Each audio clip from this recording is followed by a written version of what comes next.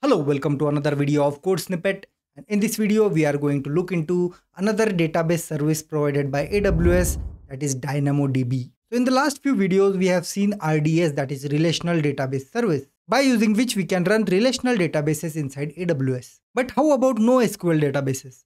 When it comes to non-relational databases, there is something called as DynamoDB comes into picture, and that is something we are going to look into this particular video. So let's get started without wasting any time. This is going to be a fun video, so sit back, relax and enjoy the show. Alright, so let's quickly jump into the agenda of this particular video. So very simple agenda, AWS DynamoDB, right? So first of all, we will have a quick glance at what exactly is NoSQL database. After that, we will see what exactly is DynamoDB. We will create a DynamoDB table. We will see how we can create that. After that, we will understand few features of DynamoDB. Right, so in this video, we will understand what exactly is DynamoDB, how to create a DynamoDB table. And in the next video, we will see how we can connect to DynamoDB table from Spring Boot application. So that is basically the agenda. So let's get started with what exactly is NoSQL. So if you remember in the last video, in AWS RDS video, we have seen that RDS is a relational database service. So it stores the data in tabular format. So if you see over here, this is basically how it looks. So we have this rows and column format over here, and mostly we have seen databases like MySQL which stores data in this particular format. So that is basically a relational database. But when it comes to unorganized data which is not in a tabular format and not organized as rows and column, that data we usually call it as non-relational data. So when we talk about NoSQL, it is like not only SQL. It is a class of databases that handle unstructured, semi-structured or flexible schema data. So mostly it is kind of a key value pair data, or it can be a data in document format as well. So if I show you the quick example of that, then you will be able to see this particular data. So if you see, this data is in a JSON format, which is basically not that organized, right? So it's a JSON data where we have user ID. Let's say we can consider it as a primary key, and to this primary key we have this particular details, right? This is not organized data, unstructured data. You can easily go ahead and add other fields over here as well. It's just that the data will be identified by using this primary key, and it does not care about how the other data is organized. You may add any kind of data over here in this particular document, right? So it's unstructured data. Now this particular type of data we can store inside NoSQL databases. So there are few famous examples of NoSQL databases. So if I go over here to Canvas, then you might be aware of MongoDB, which is a NoSQL database. After that, we have a famous example, which is Couchbase, which stores data in document format. So it will store JSON documents inside your database. Now, similar to these databases, AWS have its own NoSQL database, right? Similar to MongoDB or Couchbase DB, AWS have its own NoSQL database, which we call as DynamoDB. So DynamoDB is a fully managed database, and it is managed by AWS. So that is something we are going to look into on how we can create and store this kind of data inside this particular DynamoDB service. So that is basically your NoSQL database, and our DynamoDB is basically a NoSQL database itself. So now what is DynamoDB? DynamoDB is fully managed service by AWS, which will help you to store NoSQL data inside this particular database. So what is DynamoDB? A fully managed NoSQL key value or document database by AWS. And key points to highlight over here is that it's a serverless database. So no server provisioning or management. No server. That means it is a serverless database. It's a big thing, right? So if you go back over here, and if you think about RDS, this RDS that we have seen in the last video. So if you remember, we had to create a RDS instance with one of these databases. So we need to give which database engine I want, and I need to configure all the memory and stuff. That means I'm creating a server for it, and inside that server, I am going to deploy or run this particular database. And of course, the infrastructure of it is managed by AWS itself. But the thing is, we need to configure and manage that, right? We need to manage the instance. If we don't need it, we need to delete that instance. Otherwise, it will just keep on charging us money, right? So that is a server we are talking about. But when it comes to DynamoDB, it's a serverless. It's a serverless service. We don't need to create an instance. It's a service running inside AWS. We just need to go ahead and add our tables inside it and start working on it. So let's say this is a DynamoDB service running inside AWS. So what we need to do, let's say I'm creating a new application and I want to add this particular data, right? So this particular data is basically my user data, right? So what I will do, I need to create a section over here. So for my user data, I will need to create a new section over here inside a DynamoDB, which they call as table, right? And I will, let's say, give the name to the table as my users table. So they call it as a table, but it is not like your row and column format. They just call it as a table. So it's a DynamoDB table. And in this table now, what I can do, I can create an entry, right? So I can create a new entry with my ID, right? So this is basically, let's say, my ID. And with this particular ID, I will have one entry inside this particular database. And this entry will contain all this particular data. All this data will be there. Now I can just add another user and I can just simply add another data by using a new ID, and I can go ahead and keep on adding. So this is basically my user data and I'm storing it as in this particular table in the DynamoDB. Now let's say I need to store another data. So let's say I want to create another table for the inventory of my shop. So I will just say inventory table, and in this table I will keep on adding the data related to inventory. Let's say this is I123, I124. This is basically the primary key of the data, and inside this particular entry we will have this same data in this particular format. Whatever details I want, inventory details, I will just add it in this particular format. And I can keep on going. I can add as many number of tables as I want over here. I can just keep on adding depending on my use case. So this is basically how the DynamoDB works, and this is how you can create different tables inside your DynamoDB. And it's a serverless service which also provides you auto scaling. So if your number of requests are increasing, DynamoDB will scale itself so that it will give you a quick responses. It always gives responses in milliseconds, no matter how much data you are storing.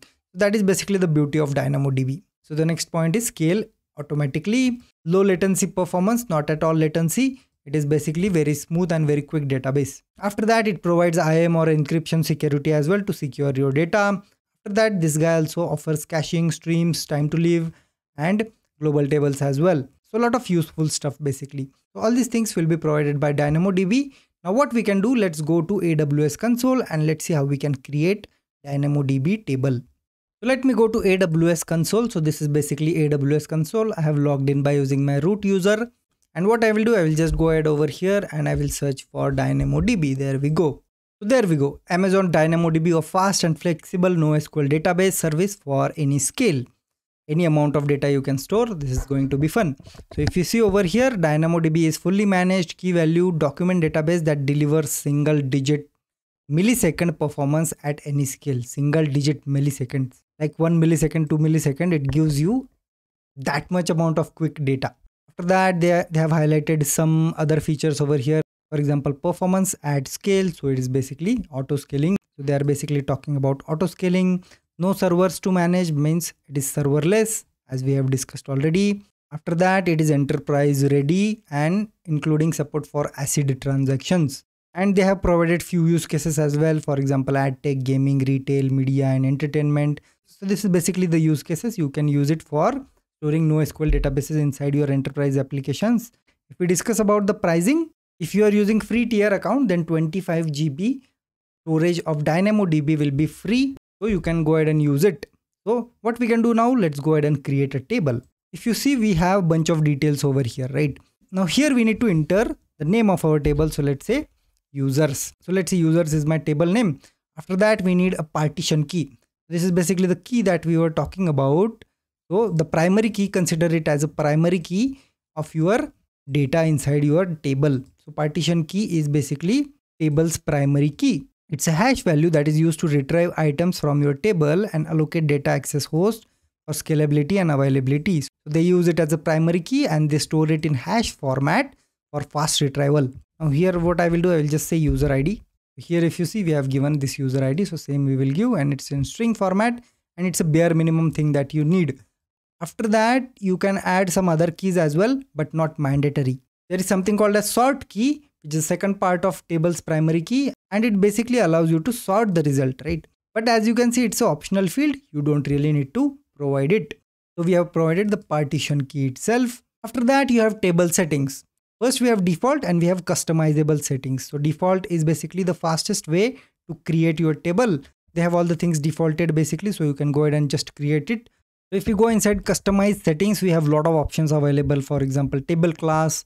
That means the table class to optimize your database cost based on your workload. We have a lot of things over here which we really don't need to look into because Amazon takes care of that itself in this particular default setting, and we don't need to go ahead and customize all those settings for us unless it is really needed. But in my experience, we don't really need to tune anything over here. The default settings over here work just fine for any enterprise level application. After that, here we have default settings. So they have highlighted all the default settings that they have. So if you see over here, table class is basically standard, capacity mode on demand, and all these other default settings are basically present over here. After that, if you want to add any tag, you can just go ahead and add it to the respective table. And once you are done, you can just go ahead and say create table. So if you see over here, we have this option of create table available. So you can just go ahead and click on create table.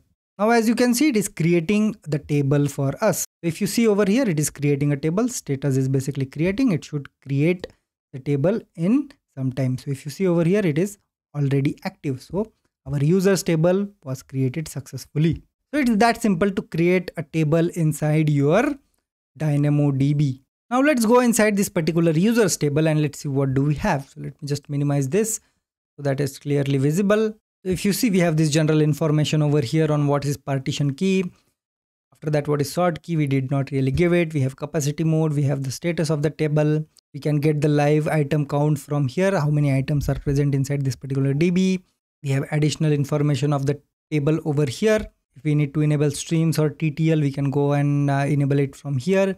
We don't really need it at this point of time. After that, it will show auto scaling activities. So if our application is getting a lot of read-write requests, then it will just auto scale accordingly. We don't really have to look into it. And if you see, we have a throughput over here. So we have 12,000 read units per second throughput and 4,000 write operations per second throughput. So it's basically a lot. And what you can do, you can go to explore items. So there is a tab called as explore items over here, which will help you to explore what exactly are present inside your table. So let it just load. It will show us the details. Now, if you see, we have this particular users table over here. Let me again minimize this. So we only have one table. If you have multiple table, you will see a lot of tables over here. And if I click on this, then we will get the information about this table. And if you see over here, it will start showing the items over here. What is the item present inside your DynamoDB table? What you can do, you can just quickly go ahead and create an item from here itself. So I can just say create item. I will just give a partition key. For example, what partition key we have? Let's say this one. I will just give this value. After that, other values you can add from here. So this is basically the partition or primary key. How about other attributes? So you can just click on add new attributes. Let's say I want to add a string over here. Let's say we need to give name, and I will give my name over here. After that, let's add one more. Let's say another string. Let's say email. And here I will just say example@gmail.com. No matter how many fields you want to add, you can just keep going and add them. So I will just say create item. And now if you see, we have this particular item. So as we have seen over here, so now the user table we have created with the name as users, and the first entry we have added. So as you can see, this is basically our first entry. And if I go inside it, you will have this particular data. Here you can go ahead and check it in JSON view as well. So this is basically the JSON view. And this is a DynamoDB JSON format. So if you see over here, view DynamoDB JSON. So in DynamoDB JSON, you will see the type of it as well. Like it is a string or integer or what it is. If I disable it, it's a plain JSON basically. So you can go ahead and add any number of data over here. And let's try to create another item now. So I will give it ID as, let's say, u124, and I will add, let's say, another string. Let's say name. Let me give name as Pushparaj. After that, I will add, let's say, another field. This time I won't add email. Let me add address. I'm not sure what is the address of Pushparaj. So I will just say Hyderabad, and I will just say create item.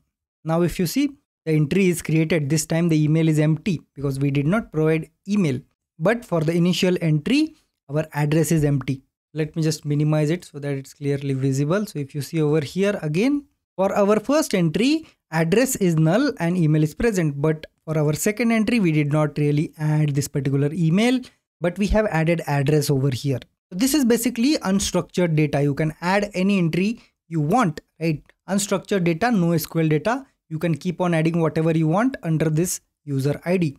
Whatever data you want, you can just go ahead and add it over here. So that is basically the beauty of your DynamoDB and NoSQL databases. That is how you can simply go ahead and create your DynamoDB tables, right? It is a pretty simple stuff. Now at this point of time, we have added the data inside this particular DynamoDB manually from AWS UI itself. But now in the next video, what we will do, we will create a Spring Boot application and we will try to store data inside this particular DynamoDB table from our Spring Boot application and try to perform operations on it. And let's have a quick review of the features provided by DynamoDB. So DynamoDB is serverless, no provisioning needed. It provides auto scaling as well. High performance millisecond response, right? No matter how much data you are storing, you will always get responses in milliseconds. After that, you can make use of DynamoDB streams. So it provides streaming option as well, just like Kafka streams. It's a real-time data change tracking, right? After that, we have DAX, which is in-memory caching provided by DynamoDB. We have time to live. We can expire the data. If you want to do any kind of purging, you can do by using time basis. After that, we have GSI and LSI, which are indexes for queries. This is something which is a very advanced feature. We don't really need to understand it at this point of time. We will understand it later when we actually go ahead and look at the use case of that. After that, we have fine-grained control, access control by using IAM, as it is integrated with IAM just fine. For example, let's say you want to access this particular DynamoDB table from ECS, then you can make use of IAM roles and permissions as well. After that, backup restore options as well are available. So on demand and point in time backup and restore is also available in DynamoDB. So it's basically a cool service provided by AWS in order to store NoSQL data. We have seen what is NoSQL, we have seen what is DynamoDB, we have created a DynamoDB table and we have seen few features of it as well. And we have added some data inside DynamoDB table. We have performed few operations over there as well. So if you like the video, hit the like button. Don't forget to subscribe to Code Snippet. Your little effort of subscribing will give me more enthusiasm to create more such videos. Share this video with your friends so that they also have idea about what is DynamoDB. That's it for this video. See you in the next video.